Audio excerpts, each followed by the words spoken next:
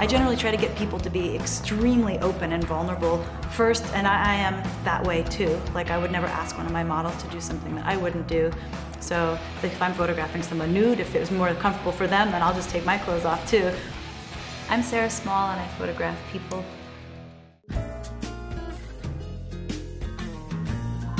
What interests me isn't contrast, because that would imply that there's something identifiable between the two that could make one on this side and one on this side, but more dissociations, complete separateness. I love seeing two separate worlds together.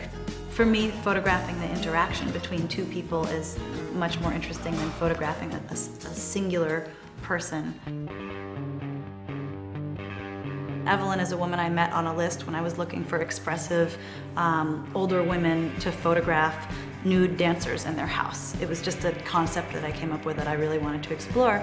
And Laura is somebody who I met at a dance studio. I just went in and I saw this person and I just decided I had to have her be my muse, starting right then. I just had Laura take her clothes off and just dance and express, but I was asking Evelyn to yell at me, like I shouldn't be in that space. Like, what the hell am I doing here, asking this younger girl to take off her clothes in front of her house to tell me I was disgusting? Generally, I don't kind of preconceive of an idea that I want in a final shot, but I have an idea for a couple different kinds of characters that I want to see together. And I don't know what I want them to be doing or how I want them to be interacting or what the final image is going to be. I just know that I want to have an experience with these 2 or 3 different characters that are very seemingly separate. And then we just kind of see what unfolds, and it's generally, it starts slow, and then we get to a point where I see the thing that I'm there for, and then it gets faster and faster and shoot, and it's just until the image is made. It's like an orgasm almost. Ideally, I want to make my muses, my family, my friends, strangers, brand new models I've never met, all of those people give to me and to each other, to the other models in the space, the most truest, most raw kind of essence of themselves. Watch Sarah compete in the Viewfinders Portrait Challenge.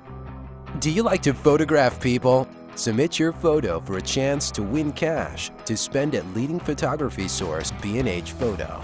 To find out more, visit zoom-in/photography.